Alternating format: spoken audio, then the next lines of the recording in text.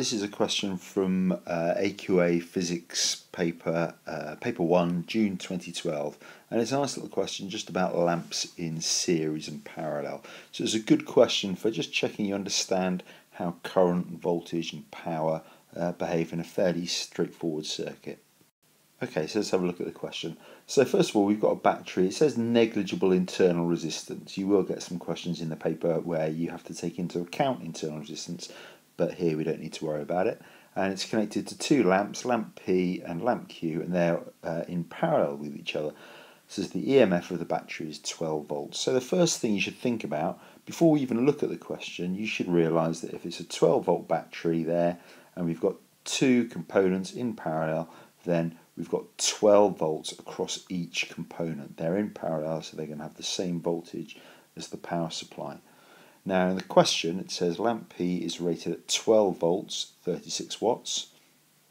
Lamp Q is 12 volts, 6 watts. So what's the difference between them then? Well, before we even look at the question, you should realise that if they've both got 12 volts across them, which they have, both got 12 volts across them, but different power, that's because they draw different amounts of current, and the reason they'll draw different amounts of current is because they have different resistances. So these two lamps here, lamp P, lamp Q, they have different resistances. That's why at the same voltage they draw different amounts of current and will produce different amounts of power. So let's have a look at the question. The first bit says calculate the current in the battery.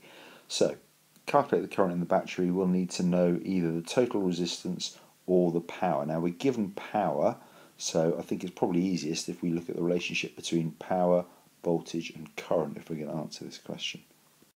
So that's our basic relationship between power, voltage and current, and there are lots of ways you could do this.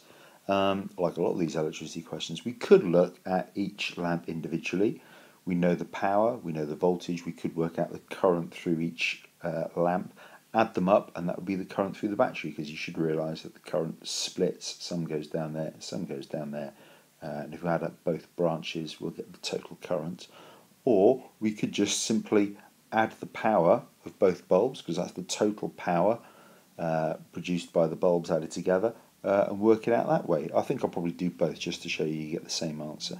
So if we take lamp P to start with, lamp P has got a power of 36 watts, voltage of 12 volts, so if we rearrange that, that's our standard equation from the data sheet, power equals voltage times current, rearrange it, current equals power divided by voltage, 36 divided by 12, and that means lamp P, when it's working normally, takes a current of 3 amps. And then for lamp Q, we've got lamp Q 6 watts, 12 volts, so the current is power divided by voltage again, 6 divided by 12, half an amp. So if we combine those two currents, because we know that the current splits as it goes around the circuit, we'd have 3.5 amps. Or alternatively, I did say that if we added the power, 6 plus 36, that's 42 watts. 42 watts for both bulbs combined. So we can do 42 divided by 12, they're both 12 volt bulbs, and that will also give us 3.5 amps. So whichever way you do it, and there are other ways as well, you'll get an answer of 3.5 amps. And the next question asks us just to calculate the resistance of P. Well, we know quite a lot about lamp P, so again there's lots of ways we could do it. We know that it's 12 volts, so we know the voltage, we know the power, 36 watts, we also know the current, so there are various formulae you could use to do that. Because I worked out the current earlier, 3 amps, I'm just going to use V equals IR, rearrange it, R equals V divided by I. We know that the voltage is 12, we know that the current is 3, and that gives us a resistance of 4 ohms. So the answer there, the resistance of P, 4 ohms, one fairly straightforward mark. The next part, very similar, calculate the resistance of Q, so that's our other lamp, and from the previous page we had the voltage across Q was 12 volts, just the same as it was for P, but this time the current through Q is just half an amp, so 12 divided by 0.5 gives us an answer of 24 ohms. Okay, on to question B, and it says state and explain the effect on the brightness of the lamps in the circuit shown if the battery has a significant internal resistance. Well, in the first part of the question it said there was no internal resistance. Now, what internal resistance does, of course, is to essentially use up some of the voltage. Some of the voltage is dropped across that internal resistance, meaning the voltage for the external part of the circuit is less. So basically, the voltage dropped across the internal resistance means that the voltage across the lamps is reduced. If there's less voltage across the lamps, obviously their resistance is fixed. That means the current through them is going to be reduced, or to put it another way, the power produced by the lamps is reduced. Either way, the end result is the bulbs are dimmer. You could also talk about the fact that the internal resistance means that the total resistance of the circuit is actually going to increase. And if you've got the resistance increasing, then the total current is going to go down. So if the current goes down, again the bulbs are going to be dimmer. Either argument is fine, as long as you make 3 good points, or 2 good points to go with the statement that the bulbs are dimmer. That's your state bit. So a couple of explanation points should be enough to get you your marks. Okay, for part C, we've been asked to comment on the lamps which are now in series. So they behave differently in series to parallel, obviously. This time the voltage is shared between the lamps. It says, explain why the lamps will not be at their normal brightness in this circuit.